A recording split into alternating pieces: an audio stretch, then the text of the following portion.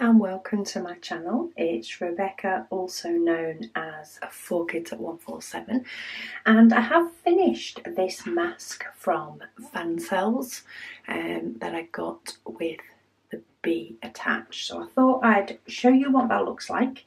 I also want to seal it and see what this sealer that I use is like on material. I also want to seal this keyring that I got from Melissa, just round the edges on the keyring because it is a square diamond. So it's just to make sure that there's no extra glue around the edge that could pick anything up. And also I need to put my diamonds away from doing my bee. But I thought we'll see what this is like and how it goes on. But with this sealer, every time I've used it on anything else, I do just, in effect, just plaster it on. I've not found that it, leaves any marks or anything. It dries clear. I've still found that I can see the shininess of the diamonds once it's dried. I do wonder how it will go on the material, so I don't want to go too much, as she says, as she does, too much onto the material, because of course it still needs to be somewhat breathable. But I thought this would be a nice decorative mask to wear over, maybe more of a either a washable or a disposable type mask. And this can just be the one that makes it look a little bit nicer. So I've given that a good coating. It is all white, and we'll see how that dries. I'll come back and see how it's gone. Now for this one, I say this is a square keyring, so I don't have to worry about any potential glue being in the middle of the diamonds because it's covered by diamonds. But I do want to make sure that all the edges are covered because I don't want it picking up bits of fluff. It has been on my handbag, but I don't tend to go out. So this is in preparation for when I get to go out the house and I'm using my handbag more. And I think I'm going to try and do both sides at once, which is a benefit to being able to hold it in the middle where the square diamonds are. It means that I only have to wash my brush once rather than waiting for it to dry and then doing it again. But I thought it's been a while since I've sealed anything on camera.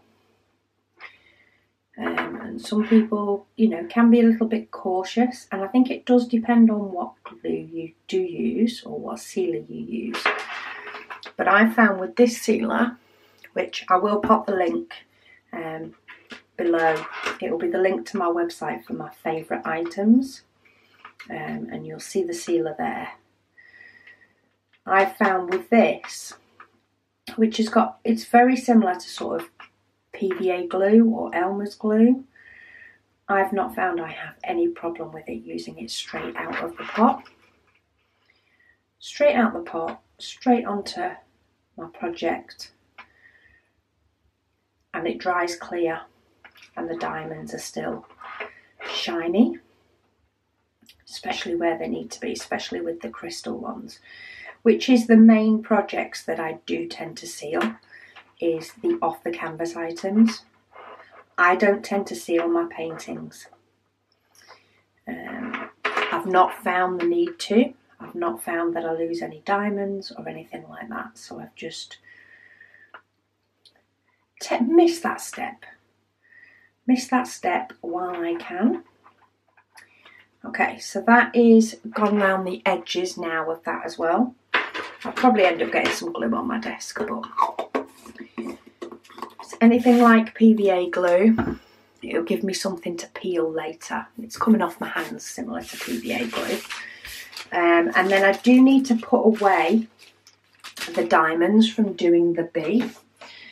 So my special diamonds are stored in this photo box. It's like half the size of a normal photo box. And I think I got this from, I got it from the US. I think it was from Staples in the US. They had it in half a size. So black is one that I need to put away. And I'm just checking if they have the silver back or not. I have 2 packets in with my blacks. One has a silver back, one doesn't. So really the one that doesn't is just 310. It's exactly the same. But because when I'm kitting a special, or de-kitting, sorry, a special diamond painting, I tend to just have a bag of them in with my specials as well. So I've got a bag with no silver back and a bag with silver backs. And I keep a bag in there as well, because then when I'm de-kitting, it's all going to the same place. And then for yellow, quite an easy one to de-kit this because, so I've got different shapes and sizes of yellows. I've got more of a golden yellow, a pale yellow, and then I've got gold. So that is that yellow, that is a pale yellow, and that is a different shape. So the golds can go back. And all I've done is I've tipped out, because it's only one little, apart from the fact that they're falling everywhere, because it's only a one-sided, so this mask was only a one-sided item, all I did was I did one colour at a time. So I tipped out a load into my tray and then I just folded up the packet that they came in and popped it into a little grip seal bag with any that were left in my tray as well.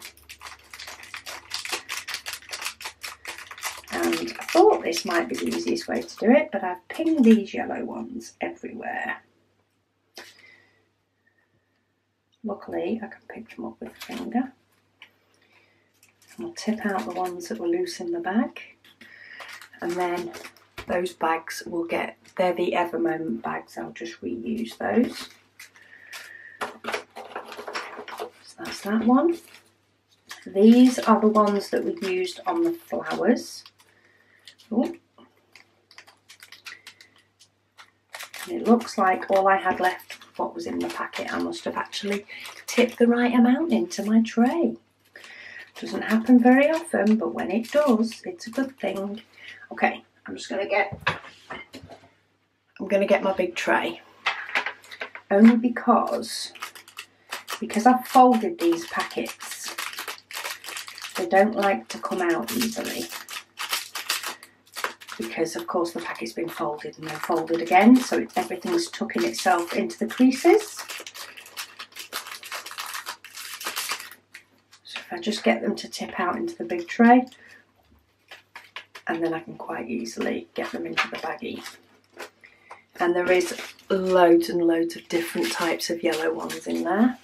But if I ever have a project where I'm short, I'll just tip them into a big tray and fish out the ones that I want. So that's those done.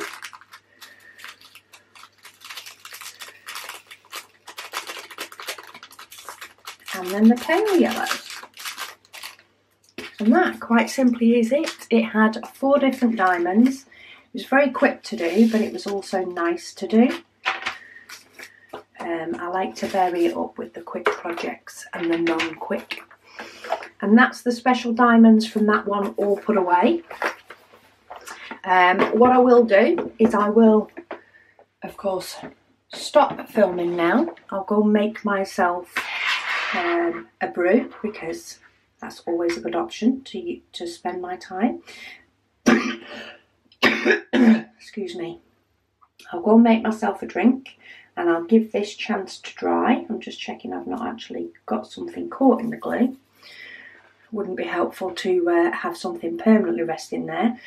I'm going to let that all dry and I'll come back and I'll show you what they look like dried, so that you can still see the colour and stuff on the diamonds before I sign off this video. So speak to you all in a bit. So it's been a couple of hours and they've all dried now. So just to show you sort of closer up, you can see a bit where I've had the glue, but from a distance you can't. So I'm happy with that. And it's all dried clear, it's not sticky, it'll all move about, which is what you want. And I've also done, of course, the edges of my little minions. And if you have a look, considering I only did round the edges and caught the diamonds on the edges, you still, as much as you can under these lights, get to see the sparkle. I haven't found that it dulls the sparkle at all. You can still see the sparkle in these, even though it's been coated with sealer. So I will pop a link to our favourites. This is under tools. A few different things that I use in videos that I like, but I will pop a link to that down below. But thank you so much for watching, and I'll speak to you all again soon.